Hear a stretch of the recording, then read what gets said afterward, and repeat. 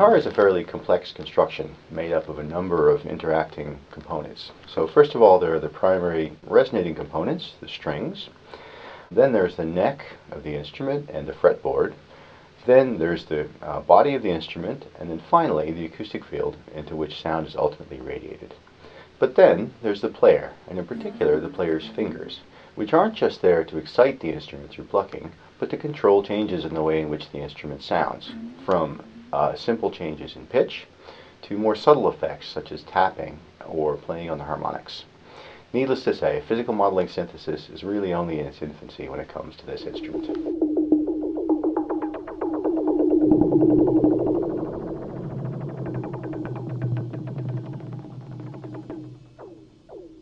To start off with, let's move back to the most basic case of a string vibrating in isolation.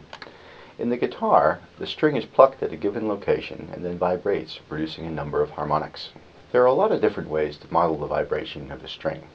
In the NESS project, we make use of time-stepping methods in order to fully model the behavior of the string over a grid and at a given sample rate, like, for example, 44.1 kilohertz. This isn't the cheapest way to model a string, but it's quite general and it lends itself to the types of extensions that we're interested in the case of a guitar. Here is a single plucked note. This kind of sound is quite static. We can liven things up a little by adding more strings to produce basic strum gestures.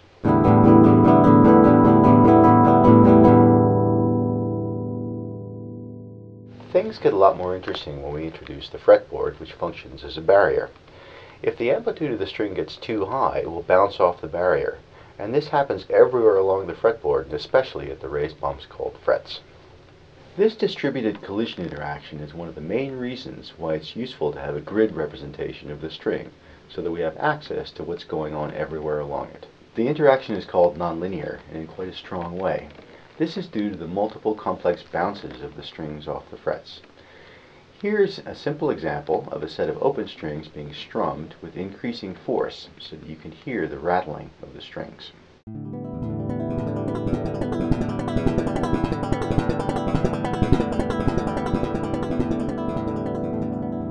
Up until now, we've just looked at the case of open strings. But in order to really play a guitar, your other hand, the one not doing the plucking, needs to push on the strings, trapping them against the neck of the guitar. On top of this, your fingers need to be able to move around during play. This leads to complex note transitions where, with a full physical modeling synthesis algorithm, you can hear effects such as the quantization of pitch due to the fretboard, as well as the rattling of partially trapped strings against the fretboard. Here's a typical bar chord gesture.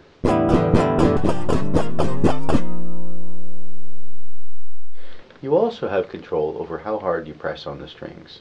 If you press very lightly, you can play on the harmonics. Here's a typical gesture. Of course, the real point of physical modeling synthesis is not just to emulate the sound of a real guitar, but to allow the musician to go somewhat beyond this. Here's a sound produced by a virtual player with an impossibly flexible six-fingered hand.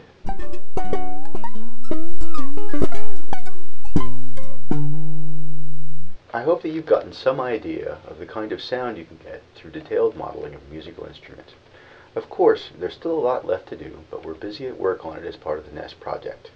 To find out more about the NESS Project, come visit us online.